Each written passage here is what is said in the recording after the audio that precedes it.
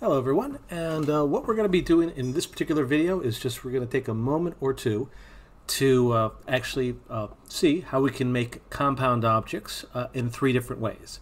Now, one method is going to be a little review, and the other two are going to be completely new and different methods. So we talked about last time on how we could take an object like what we have over here and potentially make it so that it can combine with another area. So what we're going to do in this case is we're going to actually make a small little incision in here from this box over here to this box over here. So I'm going to zoom in a little bit so you can see it a little easier. And what we're going to do here is we're going to actually take a moment to make ourselves a line in this. Before actually doing this, make sure that you select your object first, like this. Use the pen tool. And you're going to need to add 3 points to this. So basically I have my first point here, my second point here, and my third point here. Now what I'm going to do after that is I'm going to select the middle of those 3 points and hit the delete key. And as you'll see, you're going to make yourself a little opening like so. Now I'm going to do the same thing on the other side. And again, it's important that you get all 3 points when you're doing this. If you just get like 1 and then 2 and then just try to delete it this way, you might accidentally delete more than you bargained for, like what you're seeing over here. Or if I selected this one, I would probably delete more than I bargained for. So I'm going to start the whole process one more time so you can see it. Basically, for my area, wherever you want to make a hole, you use your pen tool, select where you want the hole to start, where you want the hole to end, and then a little area in the middle. Then use your direct selection tool to delete that section. Cool. Now if I want to combine both these objects together and simultaneously combine them with the strokes, well, this is what you do. You select both the different shapes at the same time, then you go to Object, and then you should see an option for Path, and then Join. So this is stuff we've seen before. Big difference here, though, is we are taking these 2 areas and joining them together like this. And as you can see, the stroke down here lines up with the stroke up here. Now, some cases it might not line up with the stroke perfectly, so you might have to move your shape a little bit. But in this case, we got lucky. And then we're going to do it a second time. Going to go to Edit, sorry, not Edit, Object, Path, Join, and then we have our second stroke over here. So if you need to see that again, rewind this video. Otherwise, this is pretty much the way that you could approach it, similar to what we've seen before. So nice and simple. Not so nice and simple, although the next one is not that bad, is what we have here. Now, in this case, we have 4 different shapes, all different colors and everything else like that. And what we're going to do in this case is we are going to make ourselves another shape, and this shape is what's going to be called a clipping mask. The simplest way to describe this is think of like a little cookie cutter, and the dough would be our different shapes over here. So I'm going to actually make myself an ellipse. I'm going to click and drag from the upper right to the lower left. Try to get down here as much as I can. And yeah, whatever you want the cookie cutter to be, in a sense, that would be the last thing you select. And then you click and drag everything at the same time. Now, once again, whatever's the cookie cutter should be at the topmost layer when you're doing this. So if I was to go into my object, clipping mask, and choose the make option over here, it basically took this little area that we have and basically made this little design that you see. So it's kind of neat because it would allow you to make some very distinct and unique designs and then make this little cookie cutter that you see here to adjust or change whatever is necessary, or just basically have it a little bit more focused like we see over here. Now if necessary, if you do need to do this, you can still make changes. All you would need to do is go to the layer of choice and see what you need to select. Or you could just use the white arrow, and the anchor points are still in play. So that's actually kind of helpful.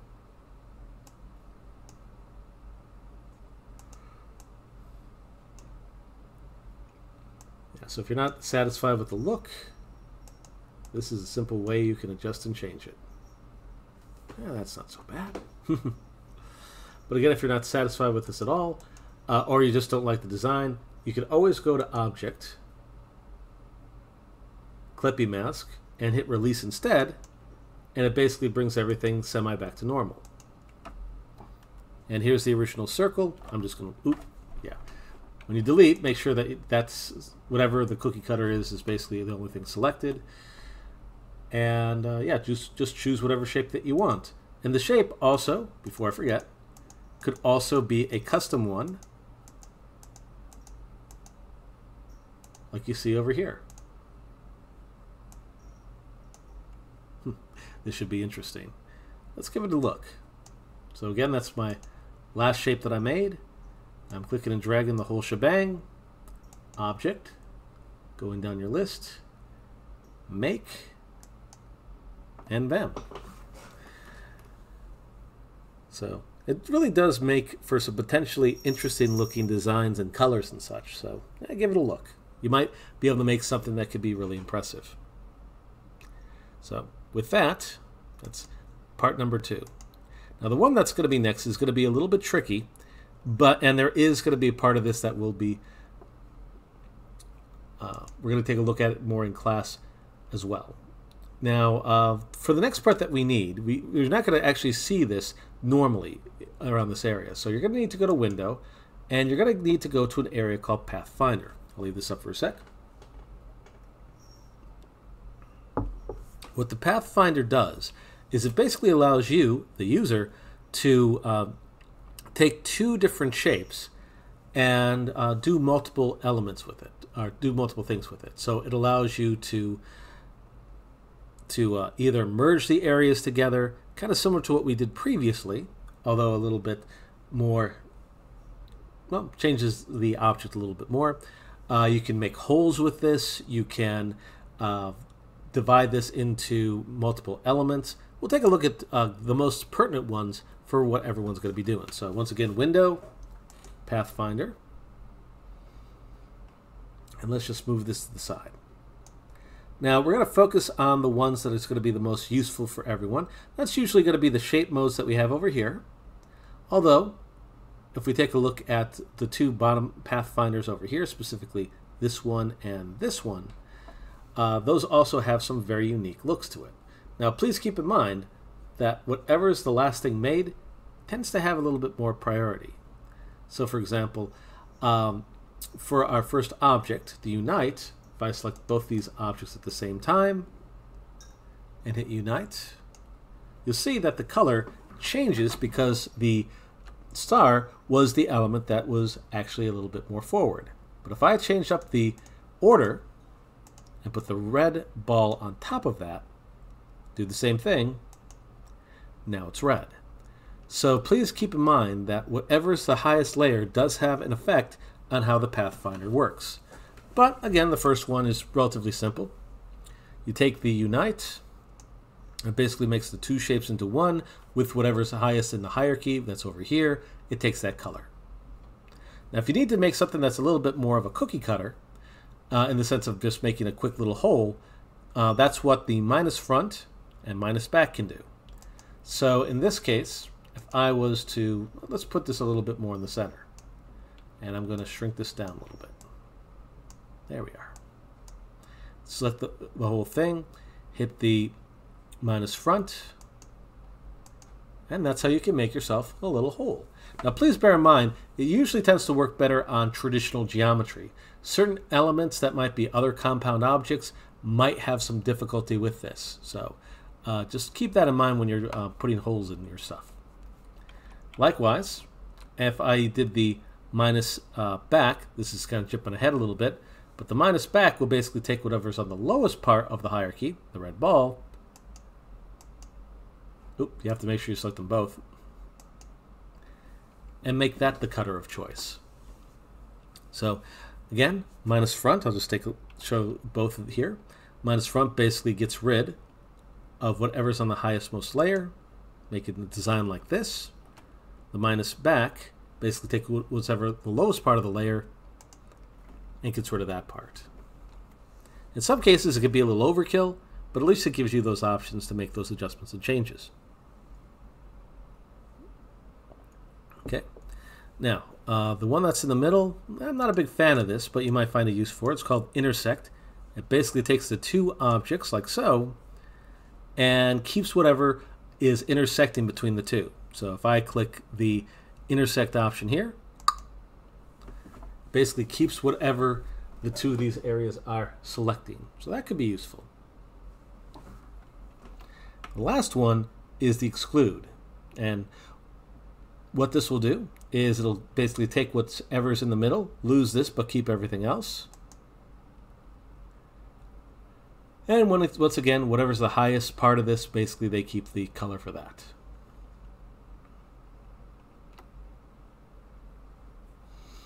Now, the last one that I find that's actually pretty useful in this is what's called the divide. Now, this actually is a bit of a combination of what we've seen for basically the intersect and the exclude at the same time. Let me show you what I mean. If I was to choose the divide, it looks like it's relatively similar to what we've seen previously, but check this out. If you were to select the direct select option, deselect and reselect any spot, you can see that not just one, not just two, but there's three different elements that you can adjust and change. So this actually does make this quite useful, because again, it doesn't really get rid of anything, it just cuts everything apart. So this could be something that could be very useful, or you might actually hate it. I'll leave this up to you to try out all the ones that I've shown up. Now the other ones that are here, I gotta be honest, I'm not the biggest fans of these other ones, but you might be able to find some use for this. The trim, what that does is it gets rid of the stroke as you saw over here, but also, if I click this, it also makes this little cut that you see over here as well. But again, I'm not a big fan of the losing of stroke at that point. The merge, just gonna select them both at the same time. Once again, takes both of the shapes, but again, if we select the white arrow and move this around, it kind of merges them together like so. So not too much of a difference, at least in those cases. Now the crop, what this will do is it'll take both the shapes and crop it like this. The big difference though, unlike what we had up here, is in this case, it does something similar to the intersect that we saw previously, and also kind of keep the red element that you see over here. Also note that how the shapes are going to be working in this point. You might find something. It might be something you could find that's useful for yourself. And the last one here, not the biggest fan, but what this is outline, and what this does is it keeps the outline for your shapes, but it makes the color whatever was the color of the original object. So that's why this area is in yellow, that's why this area is in red, and if we actually use the white arrow and select these sections, you'll notice that it basically splits it apart in these ways too. So I'm going to be honest, I almost never find a real use for the outline, and some of these other ones as well. But all the shape modes, the Pathfinder over here, and the minus back, I've actually had to use time and again. So these ones can be quite useful for yourself. Also note that, as I was saying before, one of these elements have the potential of being used for a test. So please keep that in mind. So that was pretty much everything I really wanted to show on shapes. This one part of the lesson wasn't supposed to be too long.